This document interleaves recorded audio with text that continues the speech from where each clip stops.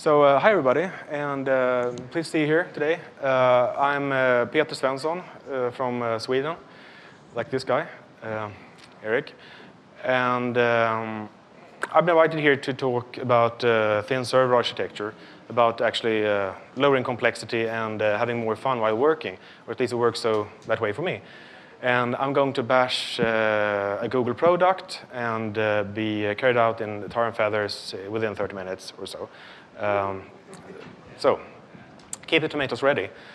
I am working for a local consultancy in Sweden called NetHouse and have some international customers, but most of the people working in the JavaScript scene is here, actually. So it's been a wonderful week, and I hope to get back again sometime. But that's not what I'm going to talk about, really. I'm going to see if I can get this system working. I'm also a lowly Dojo contrib, and I do some small things, and I evangelize about Dojo, JavaScript library. And a lot of questions that people usually have when I talk about thin server architecture has to do with, well, how do you solve this problem, this, and so forth. So I have some examples in how to solve common problems in Dojo. And here's, of course, some theory. And the obligatory comic. And actually, I can do this talk very, very quickly. It's all about actually putting the client on the client and not having any server-side templating at all. And creating a classical client-server environment. And I'll try to give very good reason for why this is a very good idea indeed, and why doing something else increases a lot of complexity. This is my view of a kind of classical mid-2000, 2010 application that you use server-side templating. You have a lot of web page building logic. Let's see if we point there. Inside the server. And then you have templating and a lot of complex configuration files. Maybe not a lot, but still. So you're kind of having an idea about the design and the view and the client and logic, and subjecting that to a lot of knives and horror movies to separate into tiny parcels, compartmentalizing it. And then you generate the client and the view from a lot of different templates. And I would urge people not to do this. The reason for the server-side templating and the classical server-side web frameworks like Tapestry, which I like very much, and Java Server Faces, is not because people are evil, but because they're really, really smart. And this is the best solution to the problem that was available at that time.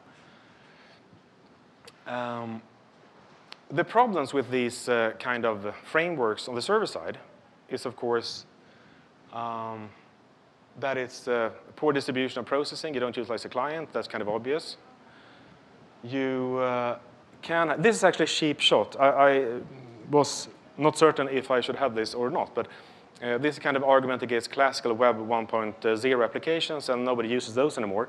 So even though you are using a kind of server-based web framework, you're still kind of packaging Ajax into the solution and shooting it out, so it kind of works, but you get the actual happening hidden from you by the framework.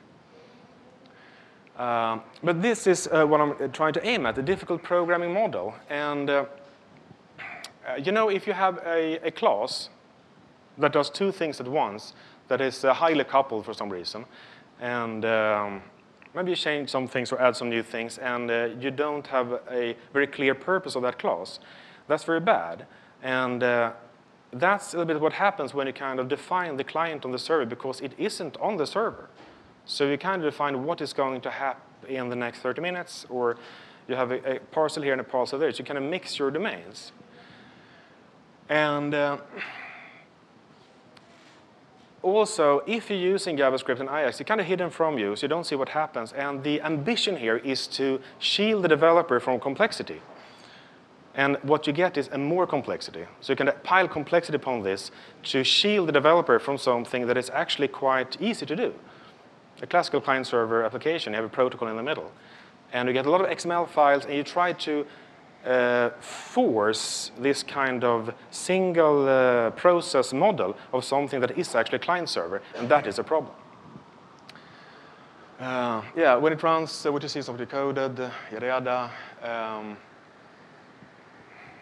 Yeah, so I'm just saying the same thing all over again. Do you have any questions? Just holler them out, and I'll take them as you feel it. So,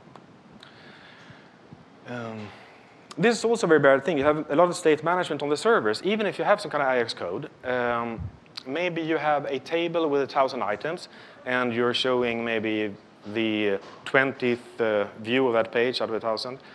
And the server are caching this state, and little resources get used and so forth. And this is not very efficient for when you have a lot of users on the site. Offline, I'm a Google fanboy, so I had to have a Google fanboy t-shirt, and so did my Swedish colleague. Gears is interesting, and this is actually, it's kind of an edge case, not used really, really much. But when you have to use it, when a customer or a project needs to make this done, it is very, very hard to add these kind of offline capabilities if you have a monolithic kind of server-side web framework, because you don't really know where to put it, or you have to make some kind of weird and even more complex situation around this, which is kind of straightforward when you're working with a separate server, or a separate client, or both, actually. And then comes something that always pops up in my projects, at least. Probably not internal at Google as much, but at some point, you always get the question that we would like to export this to customer A, or we would like to integrate this with another kind of internal project, to ASP, or so forth. Or SAP, sorry. And when you have, again, this monolithic kind of idea of a web application and looking at it from a single model point of view, which it isn't, then you are forced maybe to reinvent the wheel and have another kind of connection into your logic. And of course, if you're really smart and have using really good tools, really good server frameworks which maybe are not related to the web, then you might not have to redo a lot of it, but still it's kind of a double whammy there. I'm not very good at drawing stuff, so these very good pictures are from Chris Zipe of the Sitepan Foundation, and now also of the Open Ajax Foundation. I don't know if you've done this, so really, really good. And this is essentially what you've seen before and what I'm talking about, unless you didn't get it the first 100 times I said it. That we're going from this kind of classical model where a lot of logic is being used in the server to a more loose model where you automatically get an interface for exporting stuff or importing stuff. You have, of course, the security and the core business logic on the server as always, but the view is on the client, or the client is on the client, as you say. Yeah? It seems like to reduce complexity, you're really advocating separating the business logic from the user interface generation. Yeah, yes. Is it necessary that means the user interface is on the browser, or would it be, perfectly acceptable to have a layer that's going to generate the user interface on a server, but that actually is communicating back through a clean interface to the actual business logic? So the two pieces are separate, but one's not on the browser. I get it. The question was, is it, am I advocating if you can have a clean separation of concerns, you have a clean UI, but it is on the server, but still a very clean separation from the business logic? And my answer to that is that I think it's still a bad idea, because this user interface layer is still not on the user's computer. It is on the server. So you are, I mean, that doesn't mean it's impossible. People are using it every day, and I'm using it by myself in a lot of projects. I'm only saying, or implying, trying to argue for, that if you take away this kind of server-side templating, it is clean now, but since you're mixing domains, it tends to get complex, and it's easier for you to make errors. So that's why I think it's a bad idea. I had a lot of conversations. I wrote on my blog a couple of, or a year or so ago, about the end of web server frameworks, part 1 and 2, and that was not very well received at all, actually. And I can understand that, because it's kind of inflammatory, and I kind of argue why we shouldn't do this. And the problem is that everybody in the whole world are using server-based web frameworks. So it's not the right time to say it, or maybe it was.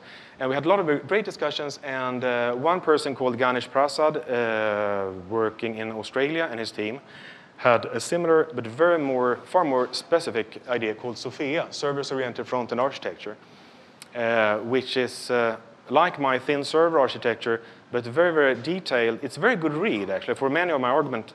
But he is proposing that you're supposed to consume SOAP XML services in a kind of SOA environment, and that's very specific to the environment they're working in. Still a good read, though.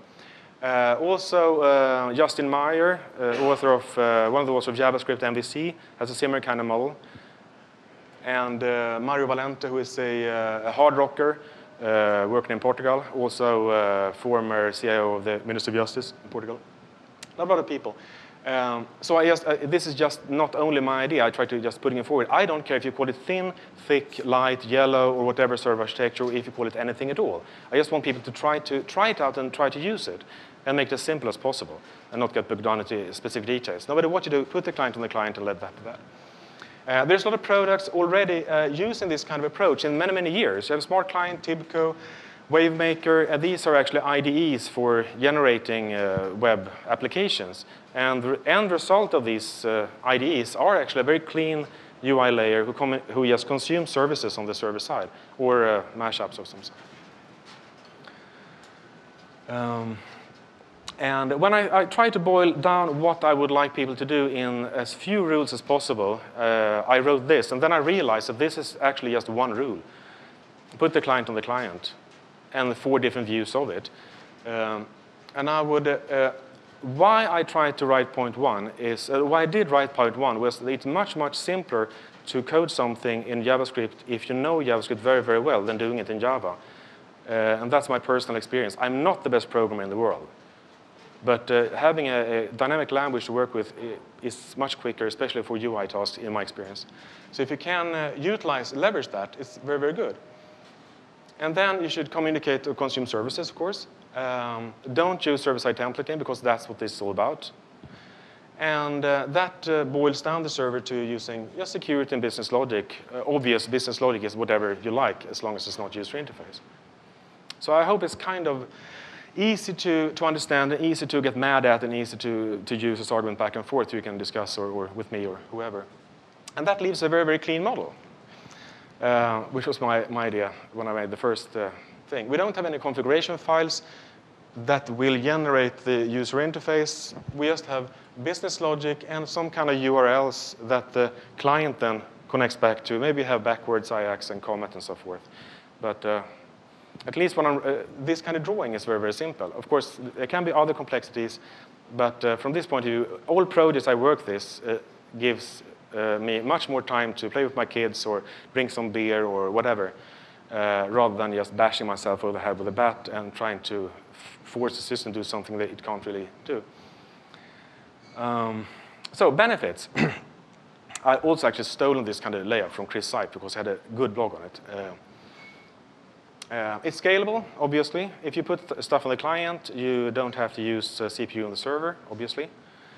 And this is also a cheap shot to get Ajax. Of course, you get an immediate user response. But I haven't read through all frameworks, everything they do, of course. But I see examples now and then when you have some Ajax at some points, but then you kind of get the whole page generation again.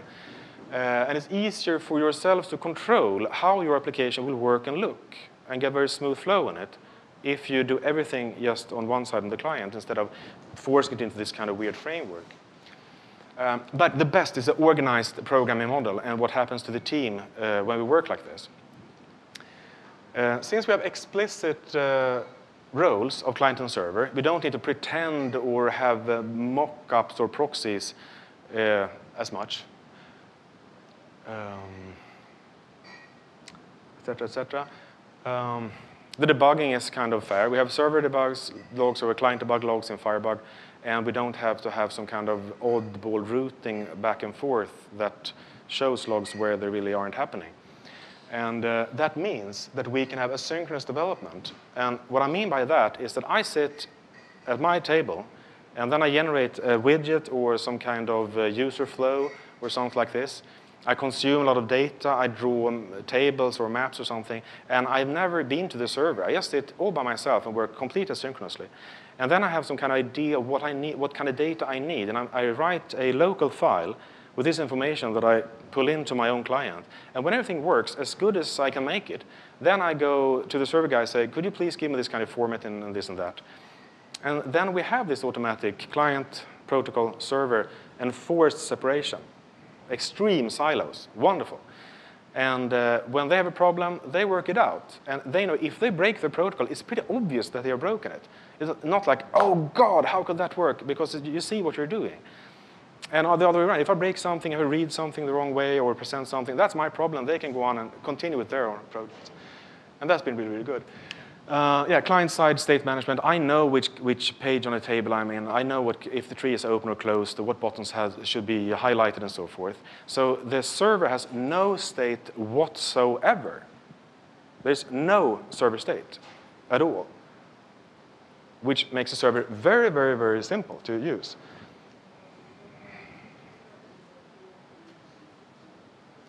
And of course, offline applications is really simple to implement since you have a real client.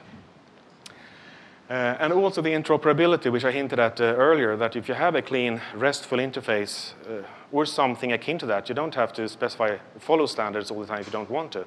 But you have a URLs that can, very well documented, that you can pull or push data to or from. Then you can just go to the guy who asked you to make kind of portability project and saying that it's just done. It takes 0 hours.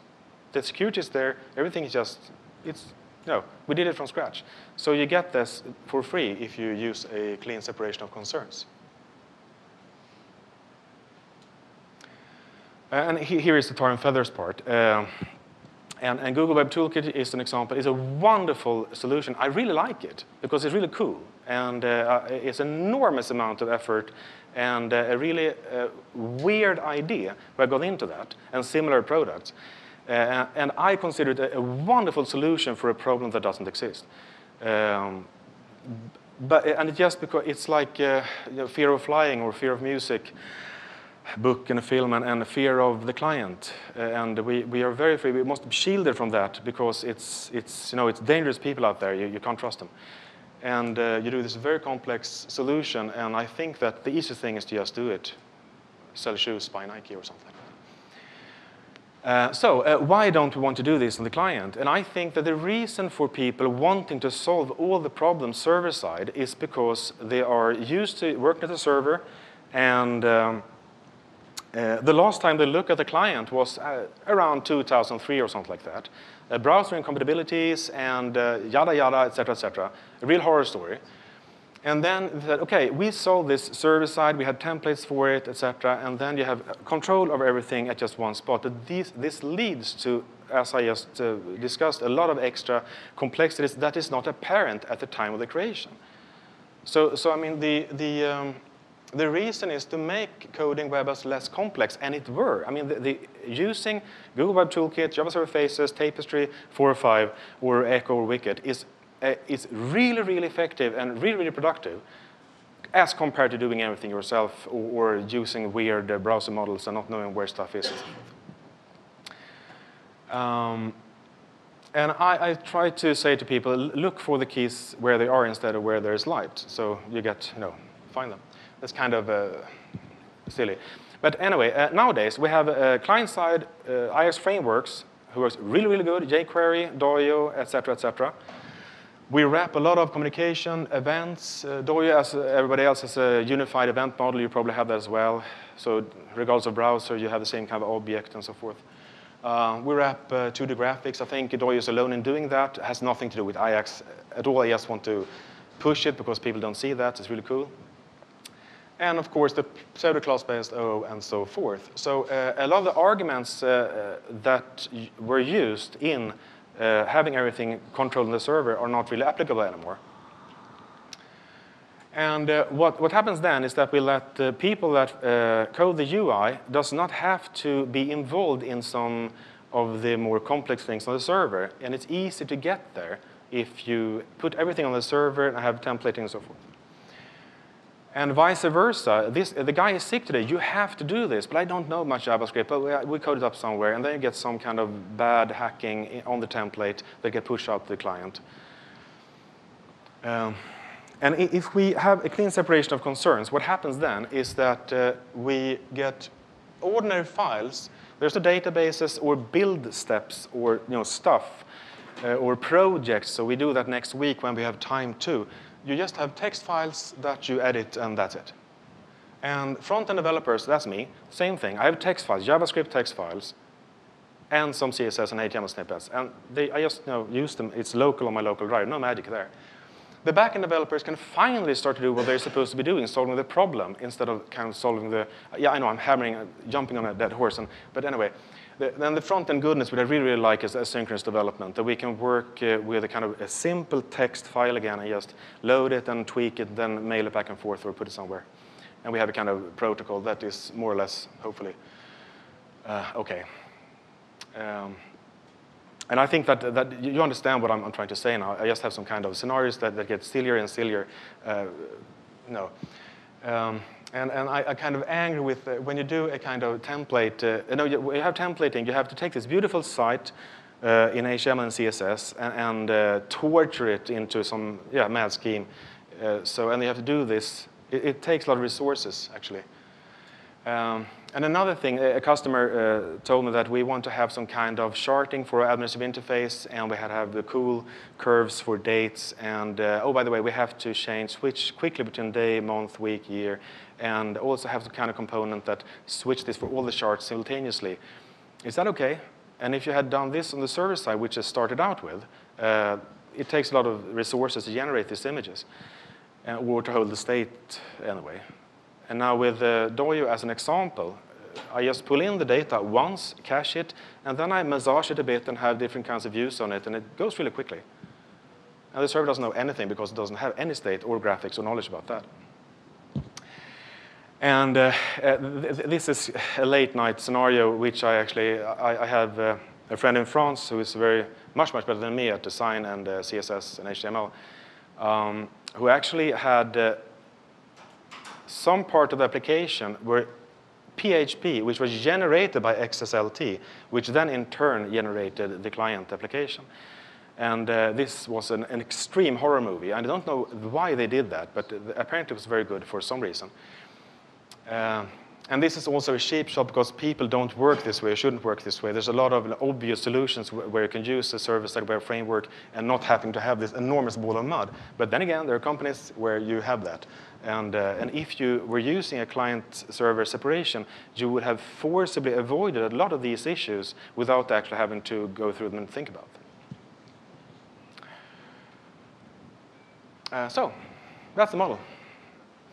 And then people say, okay, but shall we do all our client in JavaScript? That's mad. And you see before, if you haven't coded a lot of JavaScript or used a lot of frameworks, you see one HTML page with 2,500 long interspersed JavaScript and on-click events and stuff like that.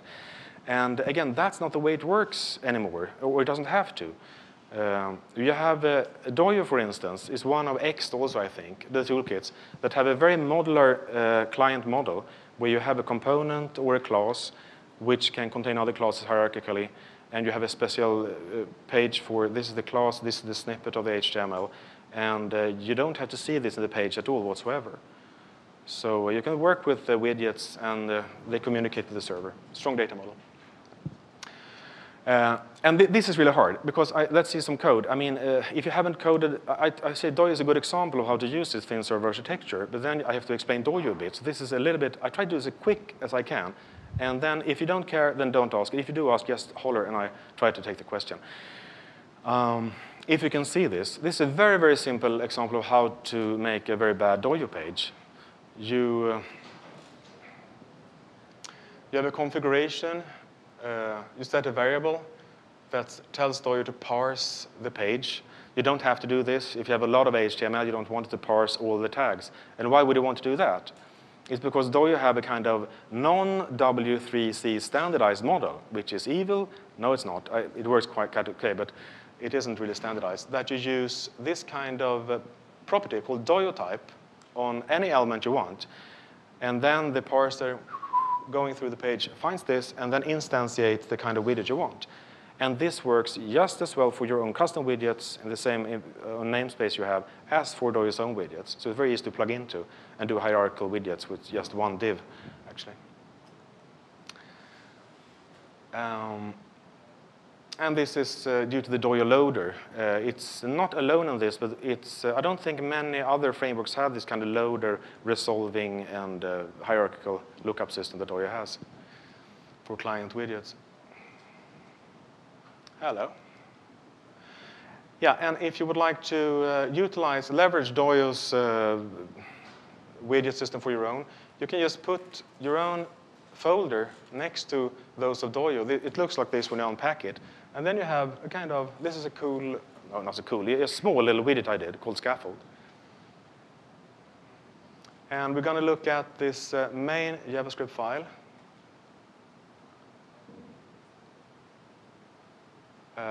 This is not all it is, of course. And this is a Dojo class, or kind of class. You declare your class, and you say, where is the template snippet for this one? And now you might be thinking, okay, you have 1,000 different snippets for different widgets. That means I have a lot of accesses to the server, and the application will get slow. But you have a build system, an offline build system in Dojo, which can compress everything into one single file, and then it can snarf it that way instead. And here's this all HTML snippets. And here you have templating. I really love templating. Dojo have a Django template language, as well as this very simple template language. But these are client-side templates on the client's computer, working with the client-side class. So it's very, very good coupling. And you have, exchange for this $name thing goes to the this.name inside the class I just showed you. And you have kind of feedback. And then we use that in a page, and we use just a Dojo type equals, and then you have this new widget which is created. So, kind of simple. And this is what it looks like. I just wanted to be able to very quickly put up a new site for a friend without jumping through hoops. And then I had just one widget where I gave a lot of names and URLs, and then it built the system menu. And I also want to know, when are Google going to build the space elevator? Japan is kind of beating you to it right now. You have the resources, you have the cool imagery, the space, sci-fi theme. You should be doing a space elevator. Really. Call me when you're done. And now it's time for what we were actually talking about, namely the thin server architecture, but the Dojo way. And JavaScript MVC and Yahoo user interface and X and a lot of other have these kind of ideas. So they have a separation of concern in a data model inside the page and an event bus. Chris Ipe is also involved, of course, in this. And you have a widget, and it goes to a kind of store. And the store has very general kind of methods on it. And so you can start out with one store that reads local files, then swap it for another store that maybe consumes XML files or do some kind of restive work on some kind of service or something like that. And people ask me, what kind of stores do you have? What kind of stores do I get shipped with? And it's a host of different stores.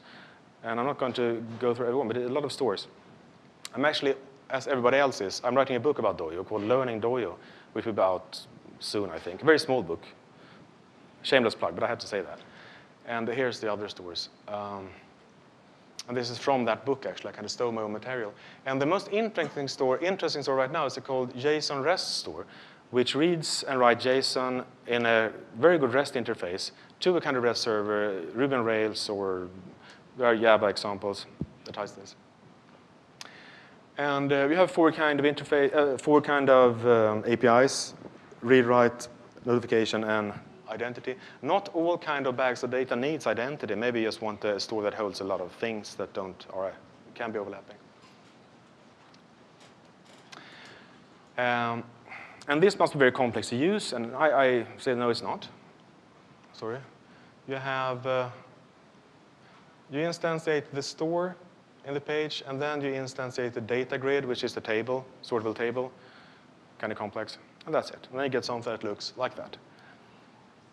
And also, all kind of Dojo markup things that you see here, everything that is kind of Dojo markup can be used instead programmatically. So you can just skip the markup, have a normal HTML page, and then just have your own JavaScript loaded like jQuery does, and create everything programmatically. So you kind of, either way you want to do it.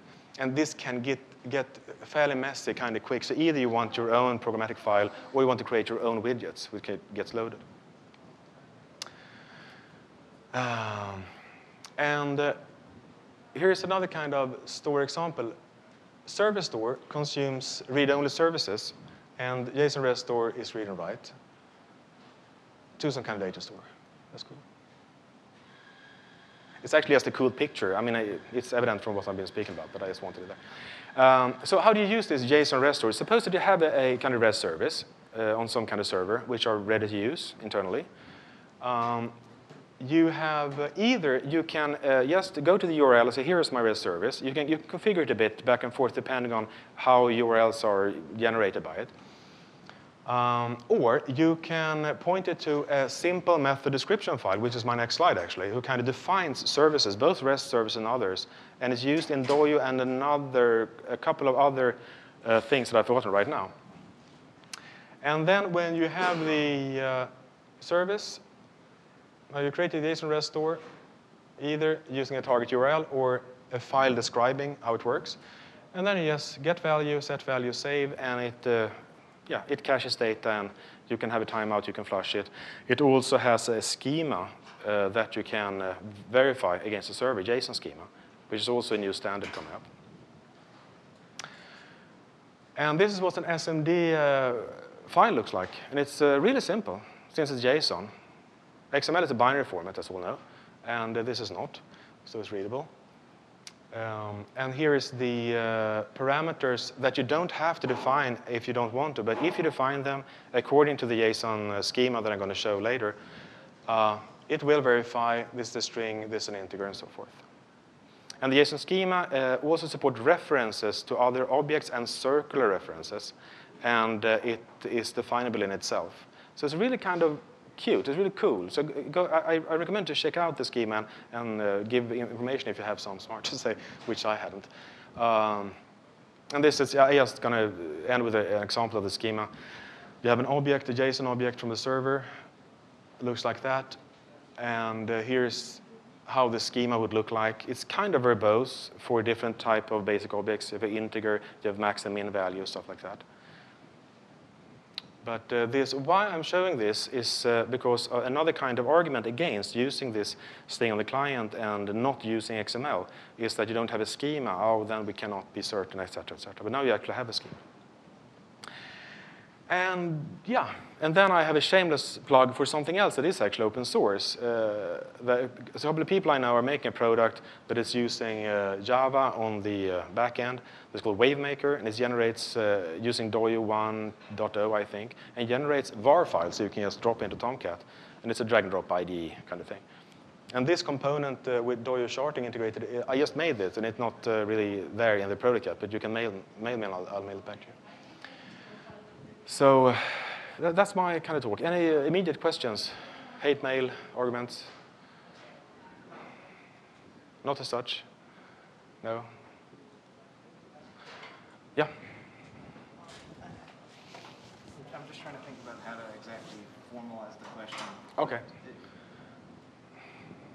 So it seems like you're advocating putting the client, well, it doesn't seem, you are advocating putting the client on the client. Yes, yes. And yeah, if it's sort of a recast of my earlier question. Running through your argument, I see a strong case for separating the client from the server, but it wasn't immediately obvious what the advantage is of putting the client on the client necessarily. Okay. And one of the things that I'm thinking about in particular is that, in the absence of something, let's say like Gears, it's very difficult for one client page to talk to another client page. If there's two separate URLs, you suddenly now need to involve the server to transfer data from the client to the client. Yeah, that's true. Which means that in some sense you're always forced to put parts of the client on the server. So why not as much as possible? Well, I agree that for certain things, if you have a specific kind of application, you have to talk between pages. Or my favorite argument against thin server architecture is that you want to bookmark the page, right. And this is a single page application I'm talking about. So you don't just have one page, and the only solution for that is actually to have a kind of You can't, obviously, you have to hope that the user are smart enough to see that this is the same URL. It doesn't really change. So there are hash marks sometimes, but it doesn't change. So you have at every page some kind of button that says bookmark this page, and then you get a kind of a bookmark URL with a kind of hash that's generated for the current state of the client. And then you need the server, if you kind of copy and paste that or mail that to somebody who pastes it into the URL or clicks on it, then the server will understand, okay, here's the hash to state of the client. Then it will have to use server-side templating, well, no, it hasn't, but that's a simple solution, to kind of seed the client inside the page with that state and get it. So it's kind of circumspect, but I don't think that's putting the client on the server. It's a helper function, actually, for restoring state. And the reason I think that you still shouldn't put as much of the client on the server as possible, I think I stated my arguments that it gets much slower and it gets more complex. And it's easier that people step on their toes in the project. And you have to convert HTML into template language and so forth. And you can't utilize leverage JavaScript. So that's it. I have a question. Does anybody work with spidering and search and AdWords here? No? Because people, the other thing that people are telling me, okay, cute, maybe for interwebs, but we're having a user-centric application here. We're making tons of money out of Google on AdWords.